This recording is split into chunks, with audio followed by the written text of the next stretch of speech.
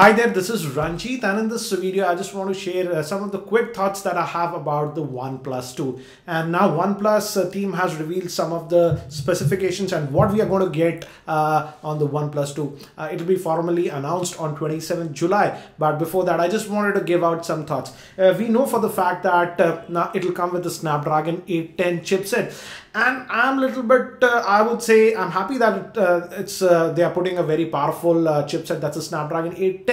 And they said that this is a revision 2, but again I'm a little bit worried about the heating issues, particularly in India. The ambient temperatures are pretty high, so I'm curious to see if OnePlus team could have solved some of the heating issues that we have seen with the Snapdragon 810 chipset.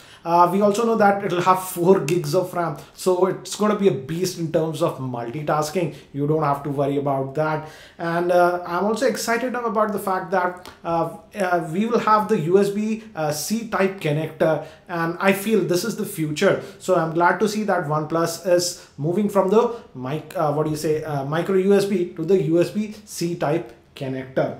Also, it has been confirmed that the OnePlus 2 will have a fingerprint scanner, and I feel that's a welcome move. But I just hope that the fingerprint scanner is similar to one we find on the Galaxy S6, where we don't have to swipe, we just put our finger and it unlocks, because the swiping ones do not work that well. So I just hope it's something like that.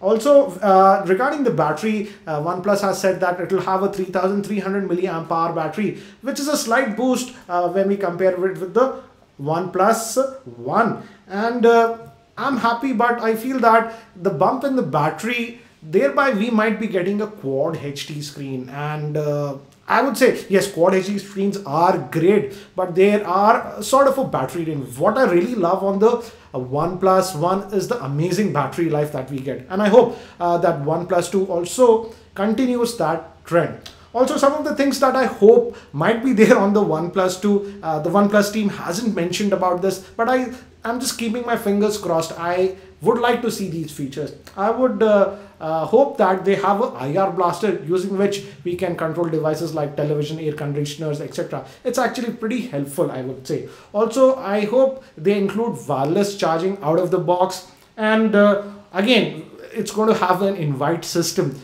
So I don't know how easy it would be to purchase it. We also know for the fact that the OnePlus 2 will be priced a little bit more compared to the OnePlus One. OnePlus team has just said that it will be less than $450. So definitely it would be a little bit more compared to the OnePlus One. And I would say it would be anywhere, I would say, around $400 to $450. It might be that they might have two versions again, one with lower internal storage and one with a higher internal storage. So I am expecting a price of around $400 to $450. What do you guys think about it? Also, again, this OnePlus 2 is going to come out, but I still feel that this OnePlus One is still a very good device, and currently it's available for a very good price. And I am just hoping that once the OnePlus 2 comes out, they might drop the price of the OnePlus One a little bit more. Hence, it will become even, a lot better deal. And I just flashed the CM12 on this OnePlus today, and I plan to use it for the next couple of weeks as my primary driver. So if you guys would like that I do a sort of a re-review of the OnePlus One, do let me know in the comment section. Something like that, what I did for the Mi 4, sort of a re-review. So if you guys would like something like that, do let me know in the comment section. I'll be happy to do that. And again, if you have any other thoughts about the OnePlus 2 and what do you feel about the OnePlus 2, do share your thoughts in the YouTube comment section. So that's it for now for this video. Thank you for watching. This is Ranjit, and I hope to see you in my next video.